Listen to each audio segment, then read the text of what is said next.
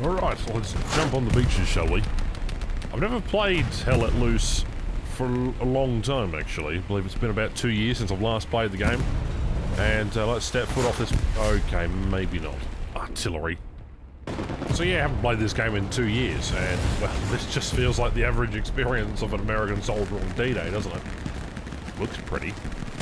Handle's okay, the FPS isn't exactly the greatest, but I've been playing so much post-scriptum that this just feels unnatural. Alright, let's follow this guy. I don't want to die. He's chucking smoke down. Seems like the Allies have actually got a foothold up there. There seems to be an anti-air gun going off. Right, let's go. Good boy. You know what? This is better than making War Thunder videos, right?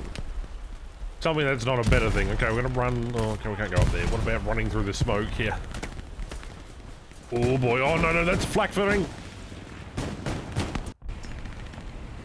Right, let's go on the beach again. Nothing wrong can happen again. Totally not going to get artilleried right off the beach, huh? That's always what seems to happen around about now.